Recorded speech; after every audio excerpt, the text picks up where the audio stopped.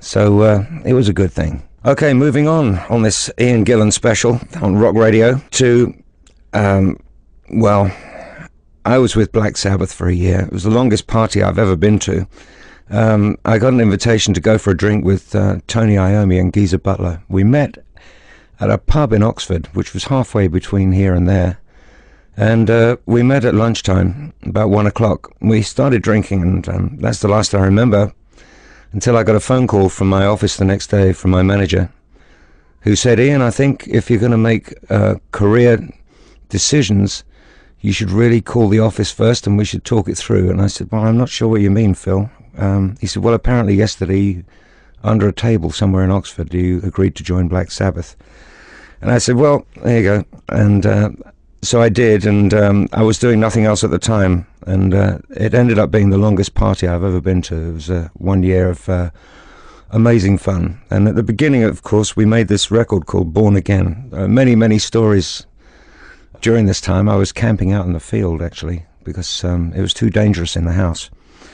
And coming back from the pub one night, decided to do some time trials on we bought a fleet of cars, Ford Granadas I think they were, and Richard Branson had a go-kart track which wasn't really big enough for racing cars, but it was big enough to do a single car and time trials. And so I did a few laps of this and then hit a pile of tires and flipped the car a few times, and it was a near-death experience. And fortunately, we got out of it, and the car was no fit state for driving anymore. But it was good material for the lyrics for a song the following day, and I'd like to play that for you now. It's from the Born Again album, Black Sabbath, and the song's called Trashed.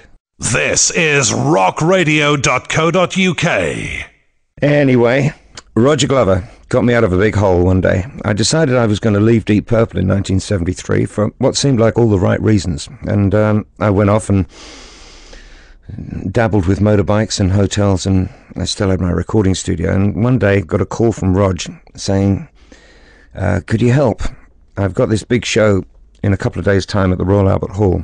It's called the Butterfly Ball. And Ronnie Dio can't make it. I found out later that Ronnie had been told by Richie that if he did turn up, he'd be fired from Rainbow, but that's another story, and for which I'm very grateful to Richie. So I said, Rog, yeah, of course I'll help you out, mate.